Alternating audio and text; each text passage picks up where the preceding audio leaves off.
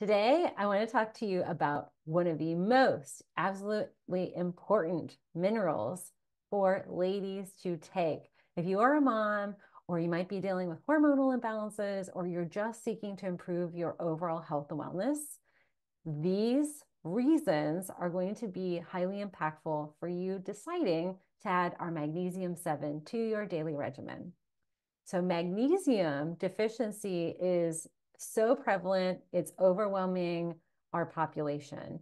And magnesium deficiencies can lead to a whole cascade of health challenges.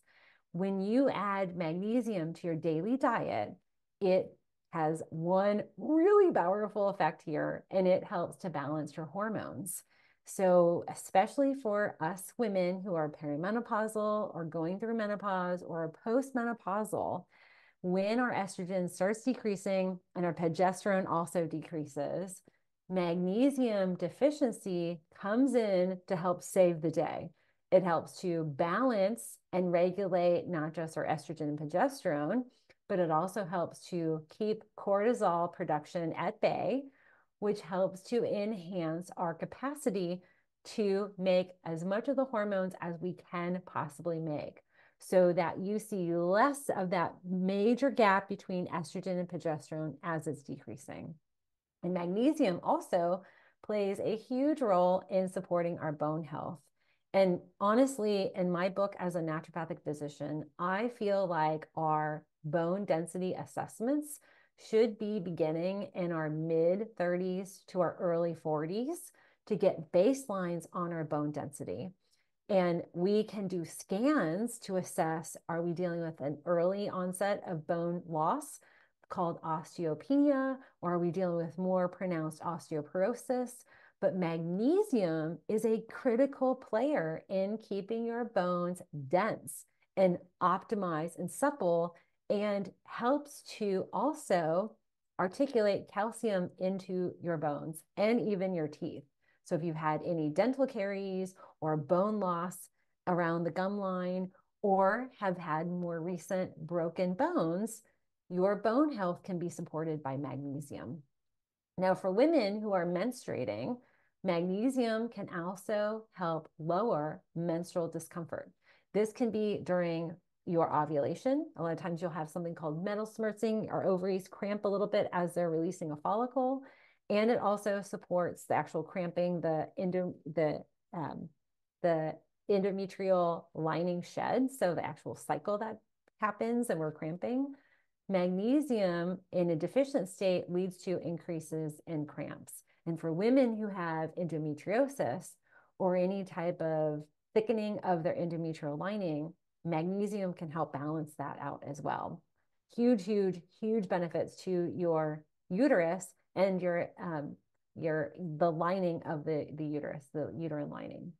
The other benefit here, which I think is honestly probably the most understated benefit, is that magnesium, when we're in a deficient state, it actually affects our mood and the regulation of our neurotransmitters. And this is really complex. There's a whole bunch of neurobiology, and I've talked about that here in our blog and communicated with a lot of our Organixx community.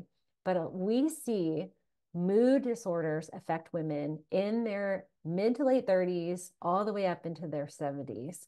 And it's a really serious problem. We're seeing more cases of women who are suicidal or having really debilitating anxiety and depression, sometimes after postpartum. And the mood regulation of magnesium is a huge player here. Magnesium helps to balance our neurotransmitter communication and also helps reduce inflammation in our brain that can lower cytokine production of the brain. And we're seeing this effect with long COVID. We're seeing this effect after certain viruses and just overall aging. Our mood and the regulation of our neurotransmitters can be greatly improved when we level up and balance and optimize our magnesium. And then this is honestly a huge, huge factor for women. We are prone, because of many reasons, and I talk a lot about that here. I covered in our heart health awareness a lot of the factors behind heart disease for men and women, particularly women. the role of estrogen reduction. So we are seeing a lowered estrogen and lowered progesterone. We see instances of increasing cardiovascular health impairment.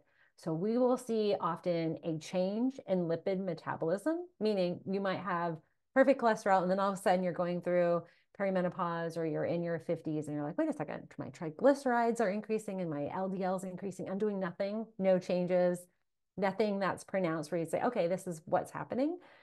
The magnesium levels are a factor here, as are the decreasing of estrogen and progesterone.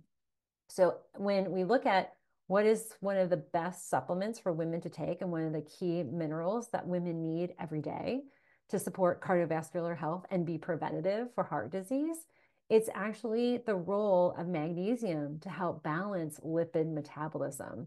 This has massive impacts for reducing your metabolic syndrome, which is really common, from blood clotting to stroke risk to heart attack risk. We also see regulation of our blood pressure. So one of the things that's really wild, and we're seeing more communication about this as women, but when we start to see lowered estrogen, and this can be applicable for my women in their 20s and 30s, that might be medically induced reduction of estrogen, we will see an increase in blood pressure imbalances. And we'll also see increases in their inflammatory cells and also a decrease in the endothelial cell function. Endothelial lining, it's a single cell lining, kind of like the gut lining, but in our vascular and arterial system. So in the mechanism of our veins and arteries, the endothelial function is what's key for keeping things moving and the dilation and expansion and the increase and decrease of our veins. When we have endothelial dysfunction, we will see greater instances of cardiovascular episodes, heart attacks, stroke. We'll even see increasing dysfunction of the accumulation of blood clots and even bone matter. So we'll see atherosclerosis. But when it comes to hormones playing a role in our heart health and our cardiovascular health, magnesium is the balancer. So if you have a family history like I have, magnesium is a must go to, because I'm trying to prevent 2 or 3 generations of heart disease and history with heart issues by, in my current state, I'm trying to minimize that as my own body is going through changes in estrogen and progesterone as I'm in my mid-40s. So for women, it's really critical we dial in and optimize our magnesium. So I always recommend test, don't guess, really drill down and ask your provider when you're getting a regular lab drawn, say, I want to test my magnesium. That's not always done. We assume that, certain values are being assessed, but that don't assume, always ask for it. And then based on your magnesium level, don't be surprised if you have high cholesterol, lower estrogen, have thyroid imbalances, maybe you've gained weight recently and you've had really imbalanced cycles and crampy cycles in your history. Don't be surprised if magnesium deficiency is at the heart of that. So preventatively, you can use magnesium to help support your body. But for women, it really is a miracle worker. And I call it the miracle mineral because it's just absolutely essential in so many different functions and system interactions in our body, that being deficient in magnesium is just so common. And unfortunately, the symptoms are part of the factor and the byproduct. And instead of addressing the symptoms, I, as a naturopath, like to recommend getting to the root cause. And magnesium deficiency is such a core root cause for women: hormonal imbalance and weight gain and stress management and bone density, all of the things that often start changing and sometimes being problematic as we age. We can drill down and dial in to supporting your magnesium levels. And that's why I recommend Magnesium 7. I take it, I recommend it to all my friends, family, and my patients and my social community and everybody here at Organixx, because it's so critical. And if there's like one kind of nutrient or one supplement that you should never not take, it is a Magnesium 7. So we have the whole cascade of assorted versions and forms of magnesium to address all of the different body functions that we have that require optimal magnesium. And so you're overall supporting your health and your wellness, but the longevity and your long-term care is benefited now in the current state by increasing your magnesium. So that's my recommendation. Definitely test it. And you may end up finding you might find that you need 1,000 milligrams a day or even more than that. Just, work with a professional and find where you're at and start testing to make sure you're getting to that optimal level. So those are my tips today for helping support women in optimizing their magnesium. And there's just so many benefits that you cannot go wrong with increasing your magnesium. And don't be surprised too, if you are on any medication, it's very common that over-the-counter and even pharmaceutical medications can decrease your magnesium levels. So be aware of that. Ask your pharmacist. If you have 3 or 4 pharmaceuticals, ask, does this decrease my magnesium? That's your kind of tell, like you actually need probably more than what our normal recommendation, which is a daily recommendation of 375 milligrams. So just be aware, ask questions, and definitely take magnesium 7.